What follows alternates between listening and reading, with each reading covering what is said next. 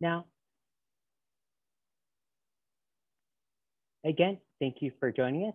And now today, we'll turn the time over to today's presenters. Hello, everyone. Good afternoon, and thank you for joining us. My name is Will Blakely. I am a program associate with Children and Family Futures, and I would just like to invite our other presenters to introduce themselves as well. Kirsten. Hi, good afternoon. My name is Kirsten Freskin. I'm a senior program associate with Children and Family Futures. Judge Four-Star. Hello, Wash Day. My name is Stacy Four-Star. I'm the Chief Judge for the Fort Peck and Sioux tribes located in Montana. Judge Garrow. Good afternoon. My name is Carrie Garrow. I'm Mohawk from Akwesasne, and I am the Chief Judge of the St. Regis Mohawk Tribal Court and also over the Healing to Wellness Court.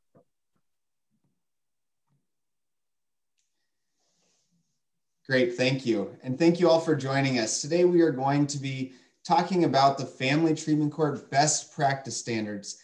And specifically, we're going to be reviewing how they are being used by Healing to Wellness courts. So we're going to be providing a brief overview of what the standards are, and then a little bit of information about each individual standard before Judge Four-Star and Judge Garrow discuss how they are using them in their family treatment courts. Next slide. We just want to acknowledge and thank the Office of Juvenile Justice and Delinquency Prevention, who funds and supports the work that Children and Family Futures is doing in this presentation. Our mission at Children and Family Futures is that Children and Family Futures strives to prevent child abuse and neglect while improving safety, permanency, well-being, and recovery outcomes with equity for all children, parents, and families affected by trauma, substance use, and mental health disorders. Within Children and Family Futures, we run a number of different programs. Kirsten and I both work directly with the National Family Treatment Court Training and Technical Assistance Program, but we also have a few other programs, including the National Center on Substance Abuse and Child Welfare, the START program, and QUIC, or the National Quality Improvement Center for Collaborative Court Teams. So we're involved in a number of different training and technical assistance support for programs, agencies, departments, collaboratives, working with families in the substance use and child welfare programs. But we are specifically with the Family Treatment Court program. Thank you. So what are the Family Treatment Court best practices? These are all practice-informed, research and data-driven. They're multidisciplinary, multi-systemic, including child welfare, substance use disorder treatment, mental health treatment, and a number of other different programs working with child welfare and different program improvement, implementation, and operations. We make sure that these practices are all culturally relevant, focused on the children and the family. They're trauma responsive, community-based, and specific to the communities that they are serving. And so, next slide, please. So the Family Treatment Court best practice standards provide guidance for how a family treatment court can run. We know that they are research-based. This is some of the best work that we can be doing, but it's not a detailed step-by-step guide. It's more of guidelines that we encourage family treatment courts to follow. And we know that to do all of the things that are included is incredibly difficult for any family treatment court. So these are some of the guidelines that we encourage and we try to guide people along. So how the Family Treatment Court's best practice standards are set up. And I just want to point out that I have my copy here and I am able to reference at any point in time. I find myself daily looking in it for examples or for some guidance when I'm trying to figure out the right way to respond to a challenge. But we wanted to just discuss real quickly that each standard is set up that there's first a description and then provisions within that standard. And so we're going to be discussing a number of provisions today. Then there's the rationale or the research, the application behind it, and then some key considerations that we encourage family treatment courts to think about. And then at the end, there's references, some data that's driving these standards.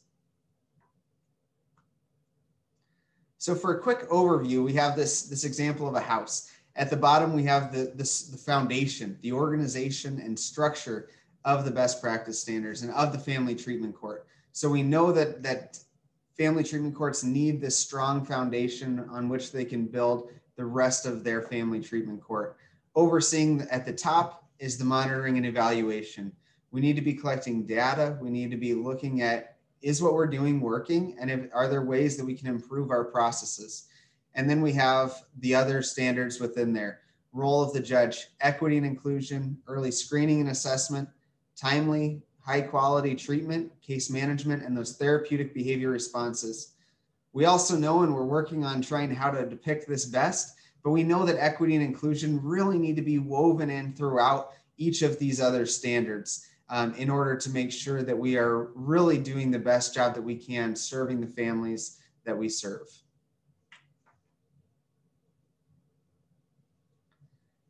We also know that no single agency can do all of this alone. It really does take the entire collaborative. This isn't simply a project or a program or a court-centric entity. This isn't just child welfare or substance use disorder. It really is the collaborative effort of all of the different partners within the family treatment court that are able to meet the needs of these families. So we just thank everybody that's here and all the work that you are doing, because it takes everyone. We also know that these work. A meta-analysis of 16 evaluations looked at outcomes from family treatment courts, and they learned that participants were twice as likely, more than twice as likely to reunify with their children than those parents, families that went in a regular track.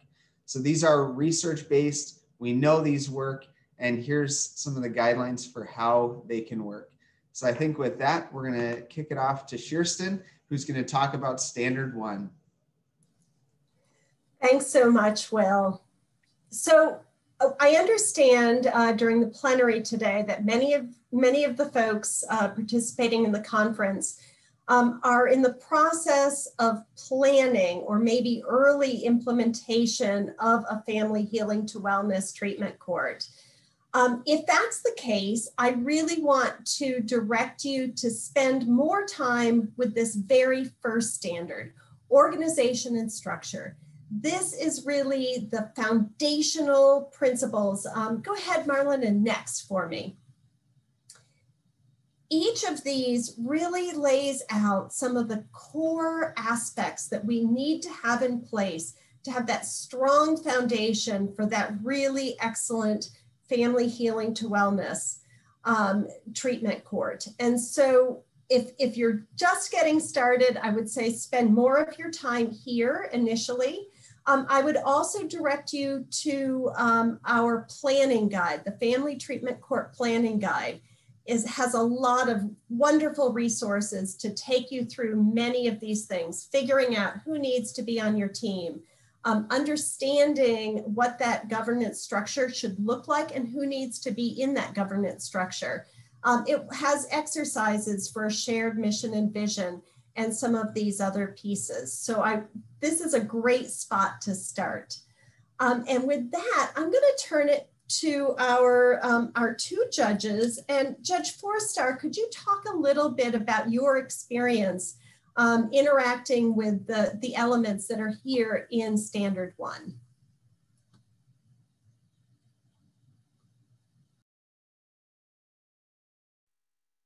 Thanks, Kirsten. So organization and structure, if you are at planning stages, this is the most important part, is to start when your tribe, your community, maybe not the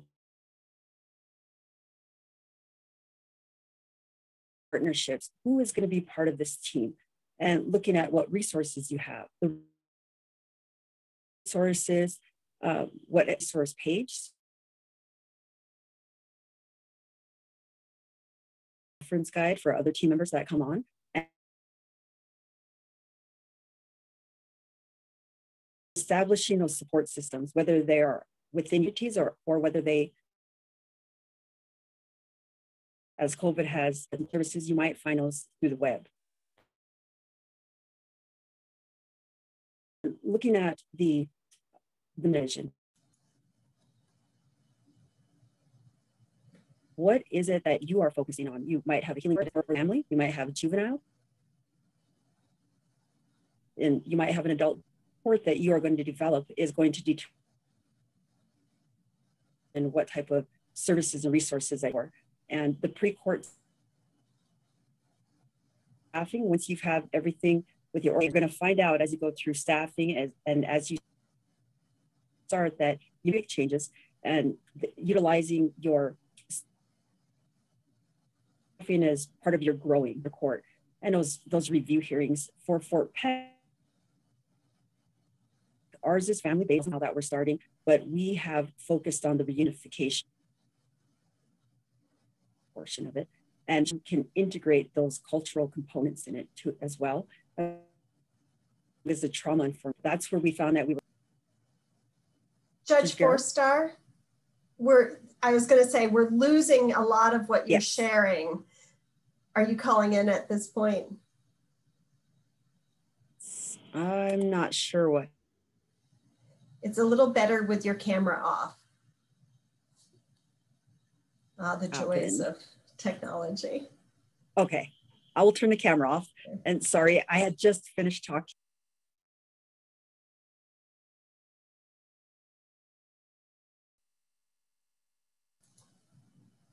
Maybe Judge Garrow? Yeah, Judge Garrow. Sure. And I'm sorry, Judge Forstar, you're breaking a little for me as well. I thought I heard you talking about the pre-court staffing and court review hearing, which is so critical and really why we do healing to wellness court. For some judges, that's difficult attending, a difficult change for them attending a pre-court staffing, and they have concerns about ethics. But it's so critical. And if you are concerned about your tribal ethical rules, you can always change them if you don't have a therapeutic court exception to allow for ex parte hearings, or you can have it in your consent forms or your contract. But it's so critical because as a judge, that's where I become informed. And we talk a lot of strategy. Usually I ask my team, what is it you want me to talk to this participant about today? We'll also do some planning, okay, I'm going to talk to the participant about this, and then I'll ask our case manager to follow up or to focus on something else that perhaps I'm not focusing on. Sometimes we'll, in the pre-court staffing, we'll select things that maybe the judge needs to talk about, but other things that come better from our case manager. And that's so important for the judge to be there, because otherwise it's really no different than regular court, and you're really not helping the participants and giving them the full service that you can provide to them by just being and listening in the pre-court staffing. And did you want me to talk about any of the others, or you want me to move on? If you'd like to address any of the others, otherwise we can go ahead and shift to the role of the judge, which I think you were just starting to discuss actually. Okay, I'll just a quick note on the partnerships is for those of the teams out there who are working on developing their family treatment courts. It's so good to sit down and do a little community mapping to figure out what resources you have available. And that's something we constantly address. We've had people come ask to be team members, and we talk about it on the team. We've said no because they've introduced a new concept, and we've said that's not in our organization and structure right now. It's not in our policies and procedures, and so we don't have a way to bring you on board, but it's something we'll consider. And so it's really good to think about, and of course, do an MOU about how you will collaborate. Okay. Thanks, Judge. Mm-hmm. Marlon, if you could go ahead and forward it for us. And again.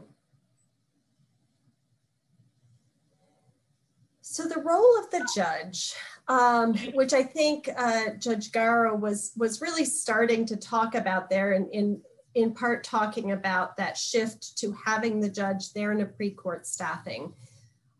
Standard 2, role of the judge, is the shortest. Those of you who are our judges out there, referees, this is the shortest standard. It was written by judges for judges. And so if you have not had a chance to dig into that, I really do recommend that you just take just a few minutes. It won't take long to get through there. And what is interesting, we were doing a training yesterday and talking about all the research tells us is that the relationship between the participant and the judge is critical. That relationship is so critical in moving that participant.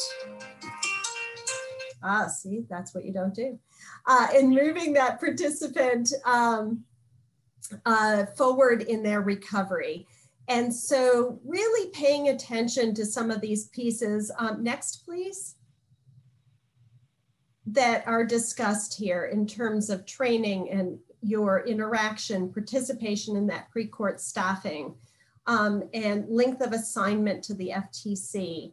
And I don't know that we're going to talk about this today, but really that role as a convener is so critical, because when a judge asks people to come to a meeting, people tend to come. And that's often what we need. As Will said, this is a collaborative practice. So I don't know, I know we were going to go to Judge Garrow first, but can we see if we can go to Judge Four-Star and see if her audio is back up at this point? Yes, I called in on the phone. Thank you. Okay. Judge, do you want to take a few minutes and respond?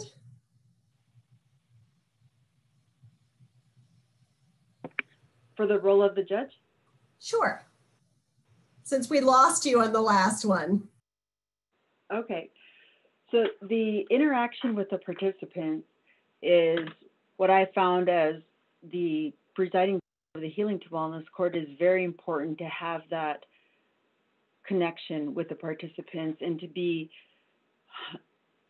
able to show them the compassion and empathy that you have, and that you have an understanding of what they're going through, and being able to offer that support.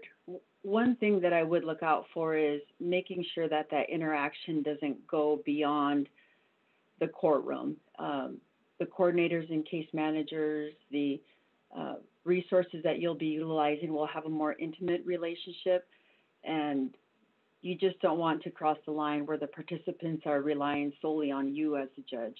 But once you make that connection, you'll see that the participants are, they love to be recognized, and when they are given just simple verbal appraises and having that that feeling that somebody cares for them. And the professional training, this is such an ongoing important piece, is to keep your staff and any training that you can find to send it out to them. Even if it's not in your area, we like to give all of our team members the opportunity to continue those professional trainings. As we'll go along with the standards, you'll see some of those important items that you as a judge should always continue to keep educating yourself. Judge Gar? So, and I'll just pick up on the professional training. It's so important. So I went to my first training of trainers for Healing to Wellness Court in 2000. I was 10. They, the stuff they taught us to do back in 2000 is stuff they tell us not to do now. So things, not everything, but things change. You get there's a lot more research than there was in 2000. And so it's so important. And for me, that's also where you create a bond with your team that then becomes important when you're talking about your participants. I mean, we have many a story about our travel experiences, and getting caught, in layovers, or wonderful restaurants we've been to, or celebrating birthdays, that, when then we have to perhaps maybe have a discussion, a hard discussion about something that's going on in the team, it makes it easier. And just to finish off, when talking about the interaction with the participants, so it's one of the key components of when you're interacting with the participants. As much as we're tempted, and I think a lot of us who are, trained as judges, we like to talk, it is do not talk. It's very tempting because you want to relate to them and show that you relate to them, that you want to share your stories.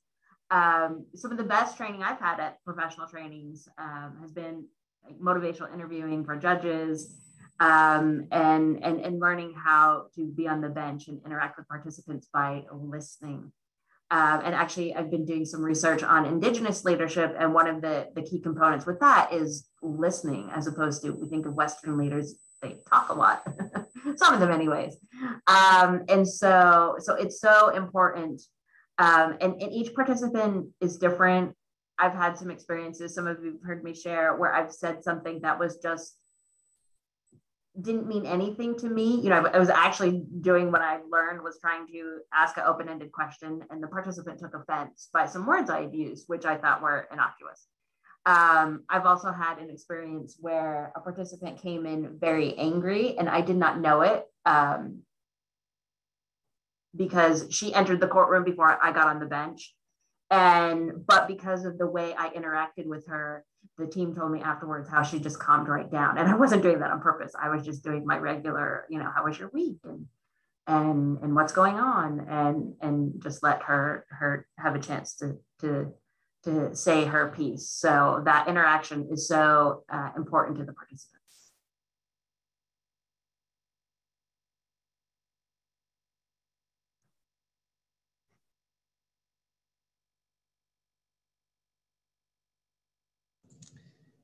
Next slide, please.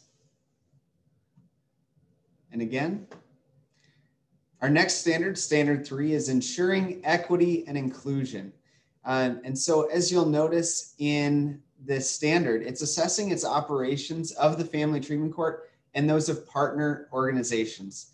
So as we said, it is a collaborative, and one of the great benefits of having the 3-tiered governance structure that's covered in standard 1, organization and structure, is that the Family Treatment Court is able to influence the entire system.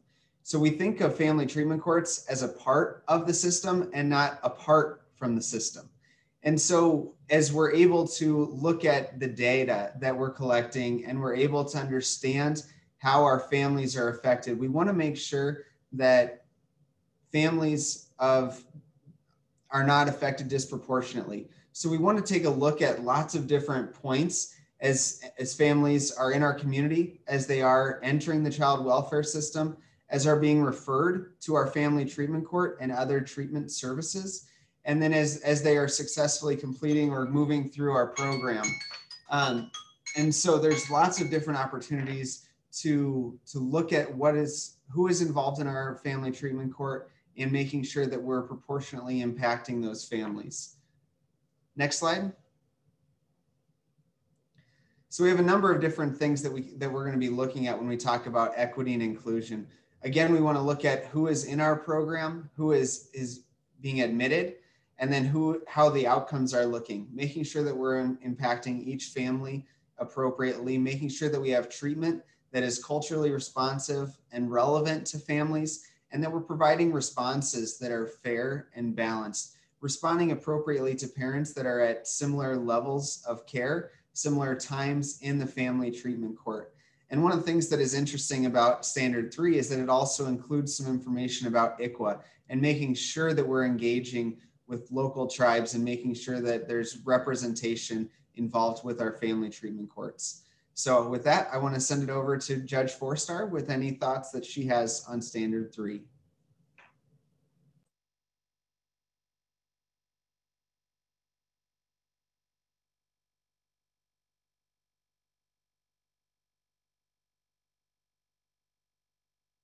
the treatment that you'll be providing for them and to them as the participants in the court, being able to respond to them in a manner that is fair, but it also is structured so that if you are sanctioning or incentivizing, that you're doing it on the program that you have created rather than, and it's different in every court. Some courts will have a person come up, and if they're going to be sanctioned, they do it in front of everybody. Other courts may do it as a one-on-one, and you're going to see how your participants react to it. And as Judge Garro said, there are participants, you don't know what has happened before they walked in front of you or what's going on in their lives, and being able to keep them calm and keep them engaged with you based off whether their behavior is appropriate or not, taking them aside, but how those responses are. If you treat one different than the others, all the clients are going to pick up on that. The participants are going to feel singled out. They may feel that you're picking on them, but keeping your responses across the board based off whatever their behavior is. And if you're incentivizing, make sure that you're doing it on a consistent basis for what completion or what they have done as far as being able to deserve that incentive. And with the sanctions as well, having that up front so they know these are the things that you're going to be sanctioned for creates the environment where they know what is going to be expected of them. And if they don't do that, they know what the repercussions are. And if you change it up, you'll notice that your participants, if they come in and they don't know what is going to happen to them, it creates anxiety and stress. That if your team is able to talk to them and let them know that if this behavior is going to have this reaction. And the retention rates and child welfare outcomes for our wellness court, this is very important because we work with social services, and utilizing the case plan or the service treatment agreement into your task sheets or what you have your clients doing is very important to make sure that they don't feel like they are doing double or triple work, and that they're getting credit for everything that they're doing with all of the agencies involved. Judge Garro? Thank you, Judge. So many thoughts jumping around my head listening to Judge Forstar. I think I'll start with the equitable responses to follow up. Our participants, they're very smart. They watch each other, what's going on. This is pre-pandemic, we instituted, which we had learned from another Healing to Wellness court, we implemented a box. Some people call it a fishbowl. We only had a box where we just put, little like soaps. We had sweetgrass or essential oils and snacks. And if you had a successful week and had done everything you were supposed to that week, got in all your meetings and all your appointments and anything that perhaps I asked them to do, then you were allowed to draw something out of the box if you wanted to. The majority of our participants, when we first introduced it, we didn't really think that much out of it, but then we heard some of our, or I didn't, but our either our coordinator or our case manager heard them talking about it, like being very disappointed if they weren't able to draw out of the box. But it brought home the importance of, we made sure it was clear, why you couldn't this week. And we started to take that into account and be very careful that we didn't let anyone sneak by, like, oh yeah, you had a good week, you can get something out of the box, when they didn't, to make sure everybody was treated fairly. And that's also important to have in your policies and procedures, how you deal with certain infractions or first time, because then you can fall back on. And the way we do it is to keep track of it, although we're a very small court. And so one would hope we'd have good enough memory, but chances are we might not, as our coordinator and our case manager keeps track of. And when we were in person, we got a sheet that I take up on the bench with me that says what phase they're in, what sanctions they've had so far, when they tested positive. So if I need to, at a drop of a hat, I can refer to it, and it's also very helpful when we talk about it. When we are doing it, we're still virtual. Our coordinator and case manager still keep track of it. We just might not have the papers in front of us, and I think that helps us make sure that we stay on track and remember, this is when someone got a sanction, or this is when a person received an incentive. And I think that's incredibly important. As for retention, so our participants are referred to us by the county family court. So we work with the outside jurisdiction. And sometimes we get our people late, which I know is another area. I'll talk about it more. But we retain our people better. We've had a couple, at least one participant I can think of. I think we've had another that didn't have their children removed yet. And that helps us retain our people longer and get them through and graduated. Great, thank you, Judge. And as you just alluded to, one of the important pieces is getting people in, identifying them as quickly as possible, having a validated assessment tool and a process to get referrals and get people into your family treatment court, your healing to wellness court as quickly as possible. We know that the sooner we get people in, the better outcomes there will be. And so the quicker we can get people into substance use disorder treatment, the better off their long-term outcome will be, the more likely they are to successfully reunify with their children. And so there's a number of different factors in this. And as Judge Garrow just talked about, when we talk about different referral bases, different pieces like that, it becomes a little bit tricky to get these families identified as quickly as possible. And so going back to our organization structure in Standard 1, having that clear governance structure that can help with this process, making sure that it's systemic and not based on any sort of objective criteria, like a certain social worker thinking that family treatment court is great, so they're going to refer all of their clients there, or a certain social worker not thinking that it's as great, so they never send referrals. We really want to make sure that it's something that is consistent, that every participant is getting an equal chance to participate in the family treatment court. Next slide. So we want to make sure that we have a clear target population, objective eligibility criteria, standardized process, and making sure that we're removing any barriers that we can. So I think for this one, we'll go ahead and start again with you, Judge Garrow. All right, thank you. So I just wanted to note on the objective eligibility is that it's very easy, especially, and I've visited some small courts like ourselves, everybody on your team knows everybody. These people have been in and out of treatment, in and out of the child welfare system. And it's can be very easy to say, oh, that person won't comply, won't. We have a great example of in our adult healing to wellness where a person we were skeptical came in and she did well and graduated. So it's so important to just we have our screening and assessment, and if they have substance use disorder, and there's no other reason to screen them out because perhaps we can't we don't have the services for them, we accept them and set any sort of our doubts aside. And I think that's incredibly important, and getting them and screening them in quickly. It's different for those of you who already are doing adult healing to wellness court. It's different when we talk about high risk, low risk, because in families, the risk isn't that you're going to commit another crime, hopefully, although sometimes they come to you and they do have a criminal case.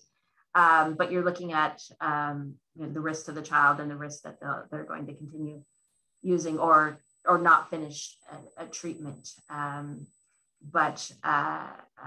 So it's a little bit different, and you're really looking at we have learned And it also says this in the best practices that you can separate your high risk and low risk into the separate dockets, because you don't want your low risk people learning things from your high risk people, which we've experienced.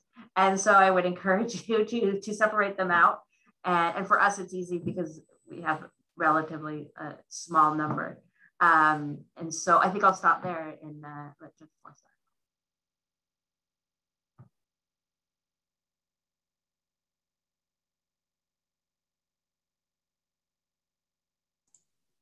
Judge Forster, is there anything that you'd like to add about early screening, identification, and assessment? Yes, I'm sorry. Can you hear me okay? Yes. Okay. So part of your eligibility and your exclusion criteria, that will come along in part of your planning stages, but you may find out down the road that you may want to focus on other groups.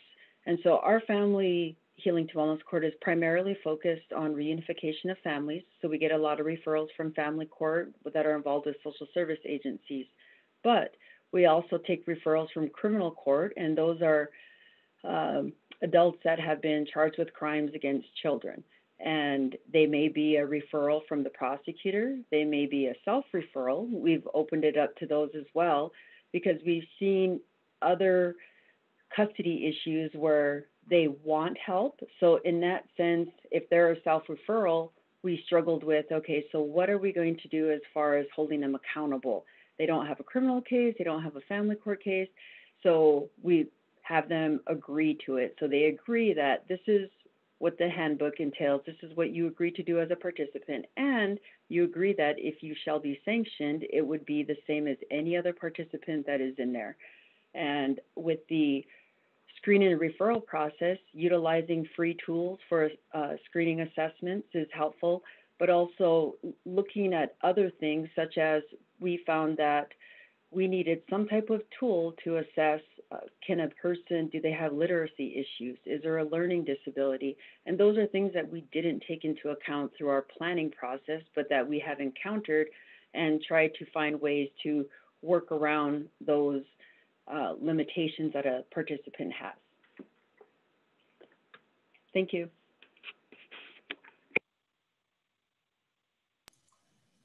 Thanks so much. If you could advance, please. And again. So standard 5 is, one more back, please. Sorry. Standard 5, timely, high quality, and appropriate substance use disorder treatment.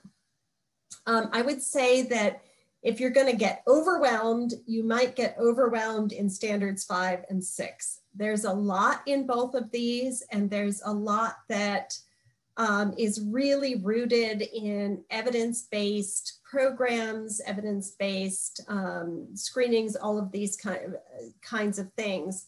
And that can feel like a lot if you are in a rural area, if you don't have some of the same resources. I would say that if anything coming out of COVID and this time of COVID, we have really learned how to use teleservices. We've learned how to use telehealth. We've learned how to use virtual therapies and virtual support groups and all of those kinds of things. And so if anything, you know, this was a place that probably many of you were leading the way, and some of our other, you know, our cities and our suburban areas and other places, we kind of looked to some of the lessons learned. And so this is a spot that we suggest you kind of look through, spend some time with, and really think about how can we best meet the needs of the individuals, the parents, the children, and the families that we work with next within the resources that you have. And if you don't have those resources, the next slide, please. If you don't have those resources, to go ahead and work with your communities through that governance structure and through that resource mapping process to figure out how can we meet some of these best practices for family-centered treatment, gender responsive, culturally responsive treatment. And with that, I am going to ask Judge Forstar to go ahead and talk a little bit more about this.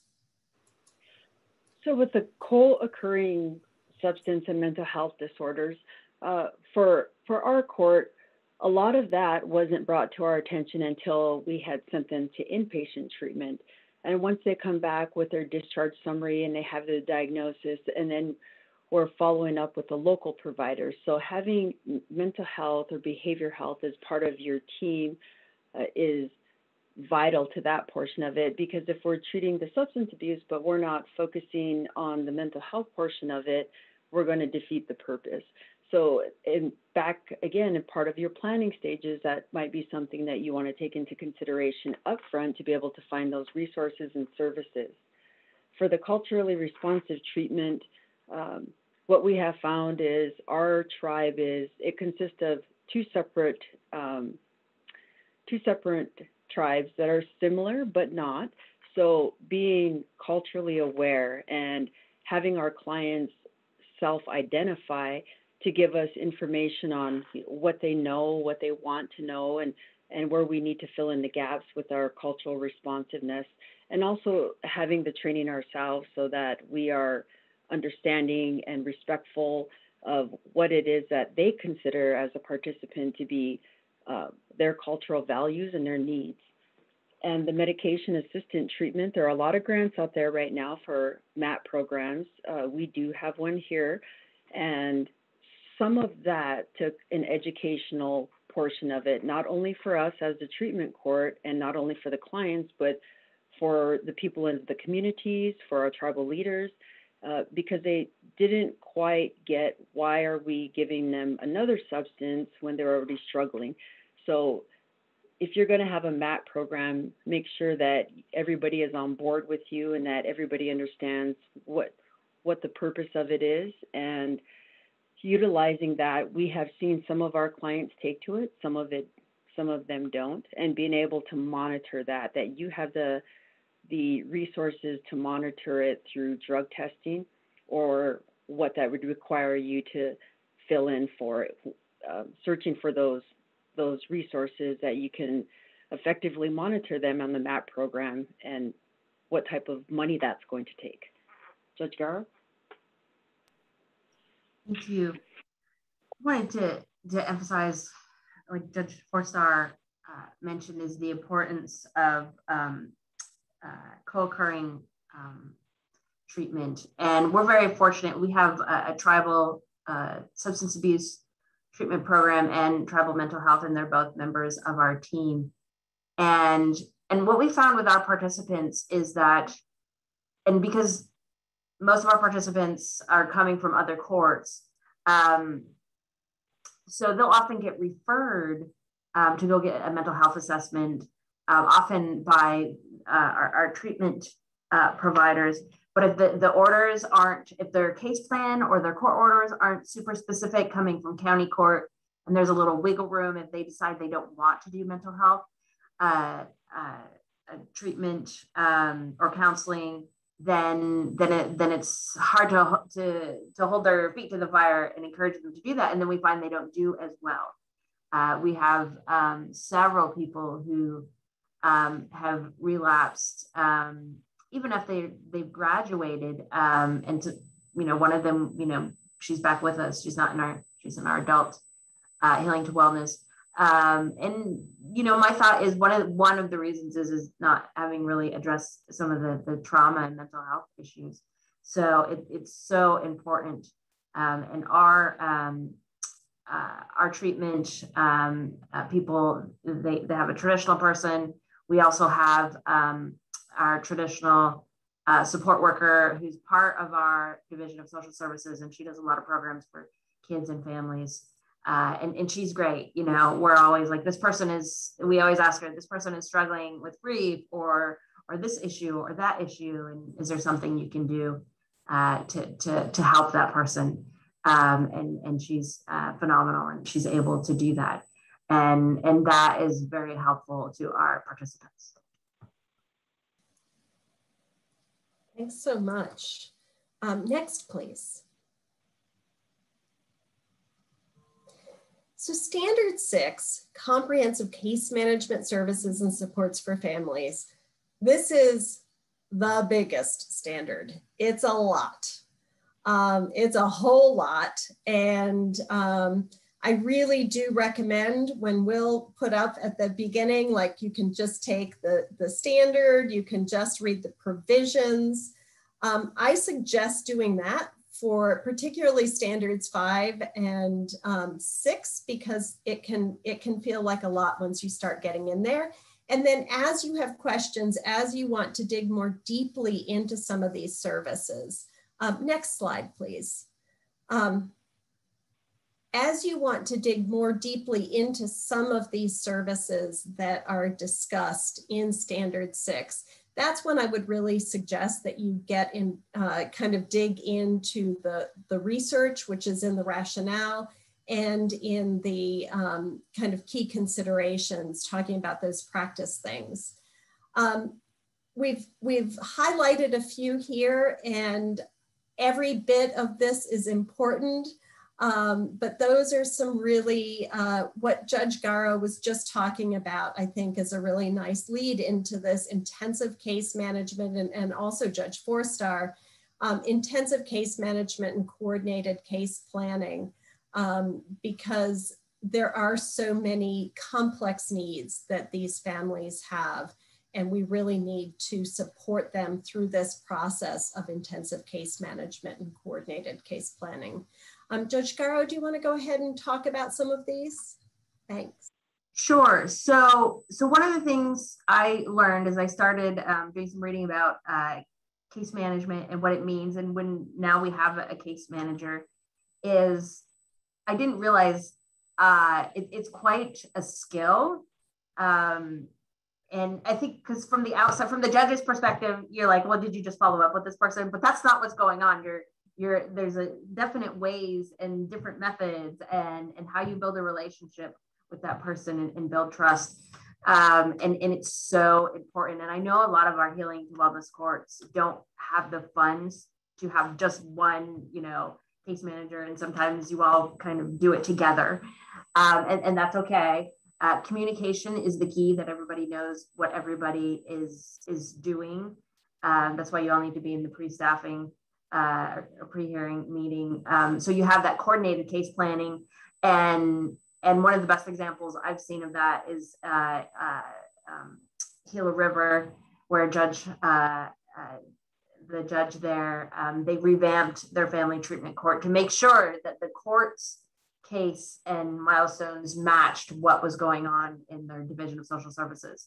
And we're getting ready to hopefully hear our own in the court, our child neglect cases. So we'll be referring people to our own family treatment court. And so that's one of my focuses, is to make sure it's coordinated.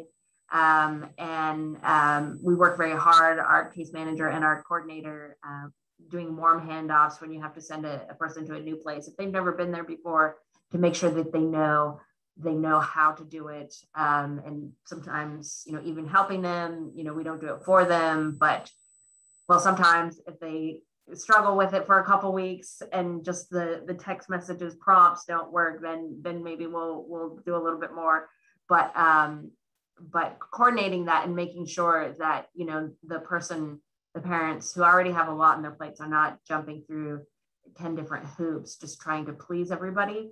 Because I think one of the benefits of doing intensive case management and it's coordinated is that they're actually then engaged in their treatment, and they're not just, okay, I got this sheet of 5 things to do and I check it off, and I've got this sheet for this program and I just check it off, but rather you're focusing on the issues. So Judge Forstar? So some courts might have a coordinator and case manager. Some courts, it's one person doing both. And so that's the case with us. Our coordinator, she is working on the weekly stuff that we want the clients to participate in, but she's also doing the daily case management and looking at the planning portion of it, taking into considerations, what are they doing for social services? Maybe they're on probation. looking at all of the team members and getting them to give the information to the coordinator or case manager to implement that into their weekly task sheet has made it more of a one-stop shop. And so asking the client when you're doing the assessment, what other programs are you involved in, would be helpful to know everything up front. So maybe that program would say, okay, well, we'll get the update from you, and now they don't feel like they're doing double, triple work for other programs. And on number D, the high quality parenting time. So the visitation with the parents and children, it's a struggle sometimes because of social services is case managing a lot of cases on their own. And we, as the judges, not only for the wellness courts, but also for the family courts, we want those visitations to happen because it's very important for the parent to stay motivated, but also for the child to have that bonding and not losing that. So if you are a family-centered treatment court, make sure that visitation is upfront, one of the most important scheduled things with all the team members, and that it's being on a consistent basis, and that if it's falling short, that it's brought to the attention of the judge and all of the other team members as well. Next slide.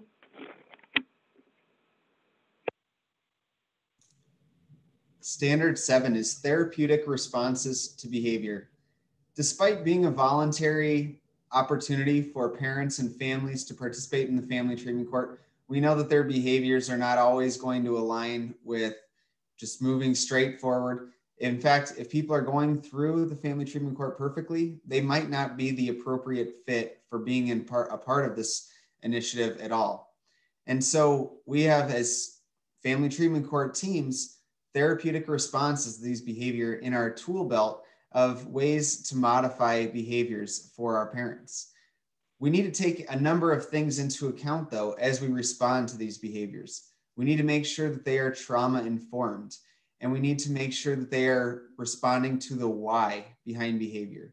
Oftentimes listening to our parent and including parent voice in decisions, as well as including the rest of the team and the other participants that on the team that know a little bit about the background, understand what led to a behavior, can help to inform the judge and be able to come up with the best response possible. It is the entire team opportunity for them to share and discuss responses, but ultimately it comes down to the judge and their decision in what that response will be. And this, of course, means different responses as well as incentives. And we know that we want to make sure that we have more incentives, making sure to highlight the positives of what parents are doing, using that positive reinforcement to really encourage those positive behaviors. And then we also just want to make sure that we take into account the impact on children and on the entire family when we make responses.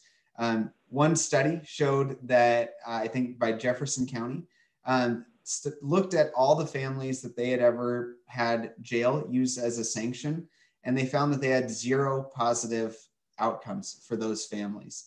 And so they looked to just completely remove jail as a possibility, as a sanction. So there's lots of ways to kind of measure and take into account what we're looking at as those therapeutic responses. Next slide, please. And I'll go ahead and open it up. I think we're going to start with Judge Forstar. So therapeutic responses to behavior, a lot of what we have struggled with is the incentives and sanctions. And as a lot of courts are probably in the same situation, is there's not a lot of funding available for the incentives. So it's not always something tangible that you're looking for. Praise can be at low cost to no cost, and there are resources for that. But also going out into your communities and asking for donations. Some courts have done that as well.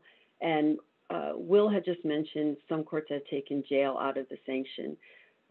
We were heavily sanctioning jail time at the beginning, pre-COVID, after COVID. We haven't done any jail sanctions, but we've done community service sanctions. And one of the core of putting the clients and the participants back into the communities is that rehabilitation factor.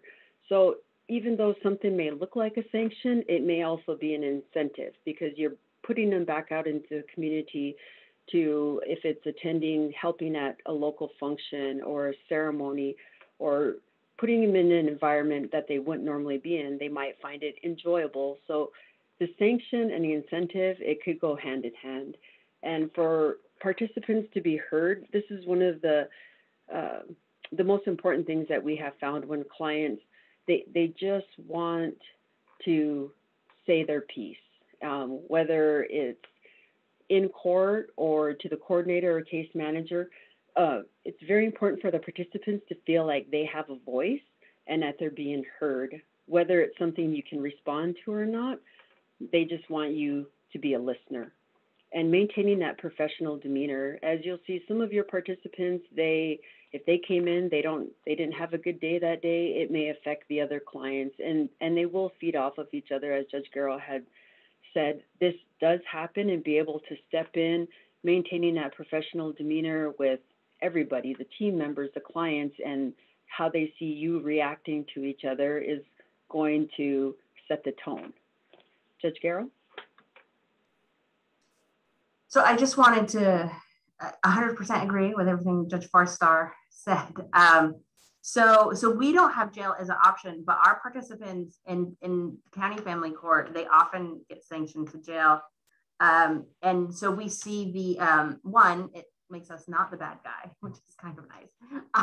But two, we've seen that it does not work. And unfortunately, they often are sanctioned for longer periods of time than they should be. And we have not yet had a person be successful who ends up spending a lengthy amount of time in jail, because then they're just frustrated and angry and give up. We've had to be really creative, which I think requires us to focus more on therapeutic responses and why are they doing this. And we try really hard not to sanction just to sanction. A lot of times we just give people a warning, if it's something small. Didn't get in all their meetings, and but we use a lot of essays, and we make them read them in court. Pre-pandemic, when they actually had to be in court, physically in court, we discovered our participants did not like that. And so we found that a very effective sanction. A lot of them, probably didn't have to do things like that, and it made them very nervous. And then we would praise them for actually doing something they weren't used to, and that they did a really good job. And we'd ask them questions about it. And so we found that that's a really effective sanction. We will also, depending on what the behavior is, we also use a lot of perhaps increasing check-ins, or sometimes requiring them, if they're in a phase where they're not coming to court every week, having them come into court. I found during the pandemic, it's very effective to having them to check in more. And a lot of times I tell them, this is not really a punishment. It's just because we're concerned that you're not doing the things you're supposed to, or we've had some of our moms struggling with anxiety and depression, and we can just hear in their voices they're not doing well. And then they're not engaging with meetings and things like that. So we just have them check in more, and just want to echo the importance of having a professional demeanor and giving the participants an opportunity to be heard. And I always give the participants first chance. I always know when they've done something maybe they shouldn't have, so usually my discussion opens up, well, how was your week? And that's their opportunity to say, well, this didn't go right, or I missed this. And sometimes they don't say, and then I will bring it up. And sometimes they're surprised that I know, sometimes they're not. But we try to very hard, we call it the sandwich approach, which I'm sure we've learned from someone else. We start with a compliment. We try to find something, even if they've had a really bad week. They showed up to court. And then we'll focus on something that they need to correct. And then we try to conclude with a compliment and end on a good note, that we know they're working hard and they're trying. So I think that goes a long way as you're giving sanctions, and that professional demeanor, that they know that you care. And I always try to remind our participants that you're important to us, you're important to the community. And so that's why we're asking you to do all these things, so you can contribute.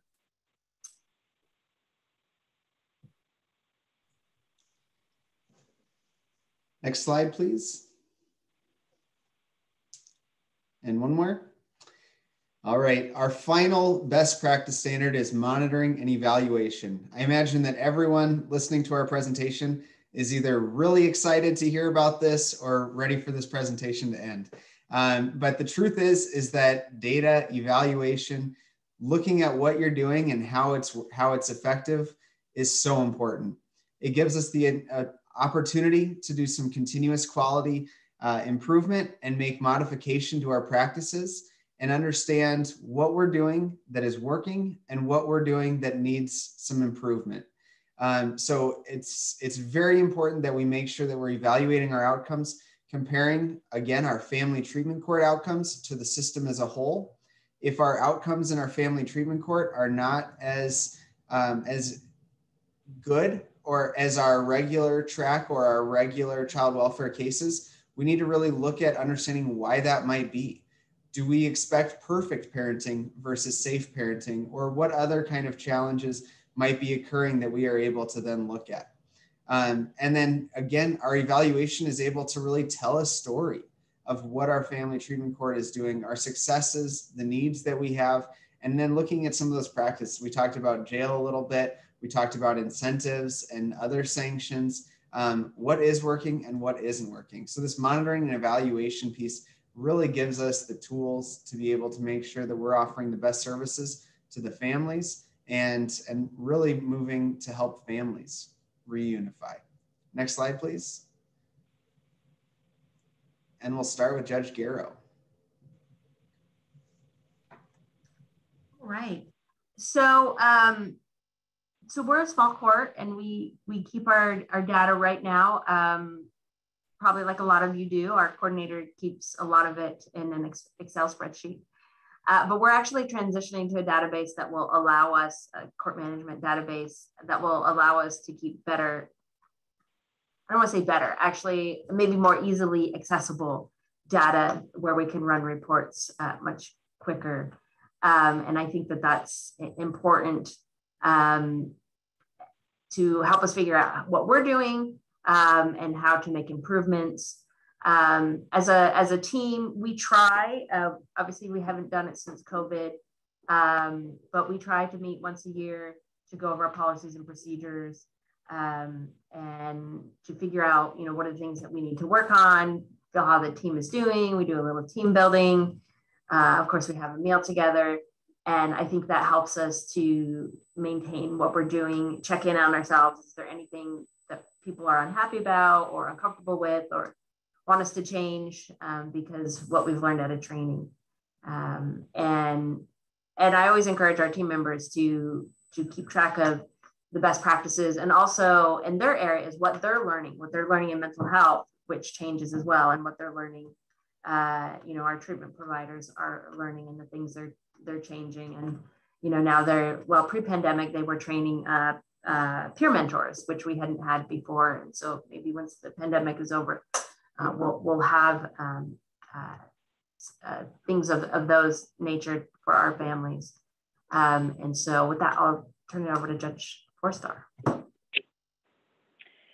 So maintaining that data electronically, this is one of the areas where we didn't have this at the very beginning. And throughout the process, there was a lot of paper. And so we have a CMS, we have a case management system, but it wasn't effective for what we were doing with the wellness court. So we did invest in DIMS, and there are other programs out there such as that where you can monitor the clients. But what we also invested in was a drug testing program that was web-based, and that has helped us reduce the paper, but also helps us to run reports to see things in a snapshot. But maintaining that data electronically has also given us the tools that we need when we're applying for grants and we're looking at the numbers games and figuring out how much we are really inputting. When you see it in a snapshot like that, you realize how much work is going into your wellness courts, but also into your participants.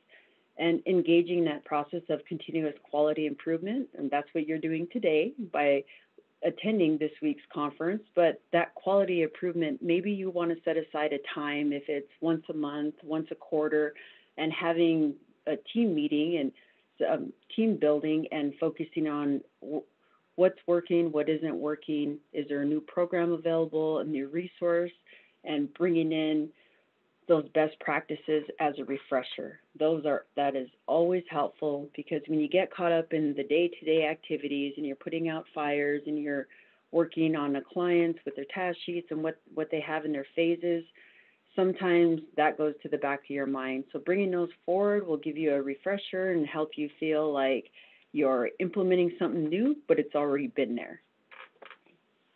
Next slide.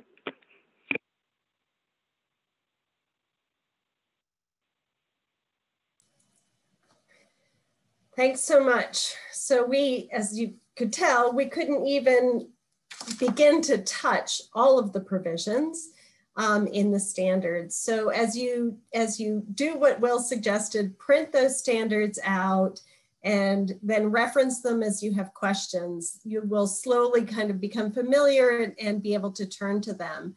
But also turn to each other. As we've been going through this presentation today, folks have been engaging in the chat, asking and answering each other's questions. And as we we've got a few minutes here. One of the questions that came up, judges, was when you're in the court hearings, what is your practice in terms of talking with the participants? Is it just you or is it the team? The research tells us that we need the judge to spend at least 3 minutes in family healing to wellness courts. It's usually needing to be a little bit more time because we've got a lot to talk about, including what's happening with the children and parenting time. And that they not monologue, as Judge Garrow said. So how do you manage that in terms of it? Is it just you and the participant, or does the team also engage? This is Judge Farstar. For us, it is the judge talking, and we do provide the team, and normally we staff an hour before we go into court. So if there is something that another staff member wants to bring up, they will let us know at that time. So depending on how many clients you have and how much time you have is going to determine how much time you can spend with each client. And being able to, in advance, put the time limit in front of them without telling them that they have a time limit so they don't feel rushed, and giving a specific topic. And like Judge Garrow said, if you're asking, how was your day or how was your week, you may get a response that's beyond that time limit. So be prepared of how you're going to handle that, even if you have to interrupt and move on to the next client. But the other thing we do is we do make appointments for them if they need to come in to talk to the LAC for a one-on-one session where they can talk at length more about what it is that they wanted to bring up. Or if they don't want to bring it up in front of everybody, then they can tell us that. We tell them they can tell us that, so we can make a more private appointment with them, with some of the team members. Thanks. So I always start off, I take the majority of the time. I generally will ask the team when I'm finished if they have anything they want to share. Because sometimes I'll forget something, despite my chicken scratch. But I also, for us, I guess I should say for me, I've never asked the team how they feel about it. But I like it because a lot of times they will confirm something I've said, or they'll say it in a different way so the participant hears it again. Or a lot of the time it's just, hey, good job this week. Or, yeah, you need to work on this, but you're doing a good job. And so I really like having the team, and it's totally optional. Usually at least one person says something, or they might remind them to do something or come up with a different service. Maybe the participant has raised an issue. A lot of time it's also acknowledging, you know, how many days they've been sober. And I think it just, for us, it creates maybe even, you know, 30 seconds, 60 seconds where the participants feel very supported. They're not just talking to the judge. Thank you. There's some other questions in the chat. What we will do is we will promise to follow up directly with you and get those responses to you. I also we've been dropping resources into the chat. We will have a resource page that will be uploaded to this site. And if you could go to the next slide, please. We want to highlight a couple of resources for you. Again, this is the link to the Family Treatment Court Best Practice Standards. Next. We have available peer learning courts. We are all in a process of continuous quality improvement. We're all in a learning journey together in these treatment courts. But these 8 family treatment courts have particular strengths. They are available to you as resources, as mentor courts. And if you are interested, if there's one close to you or you have a particular question, please email us and we will connect you with that peer learning court, and you can do an observation, ask for their resources, or have a one-on-one or a team discussion. Next.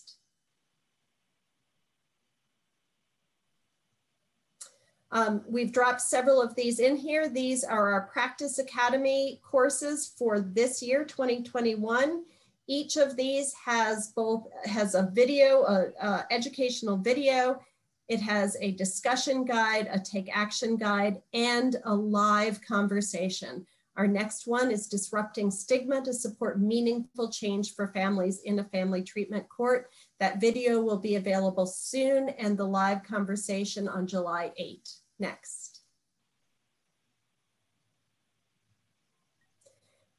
These are contact links for each of the 4 of us.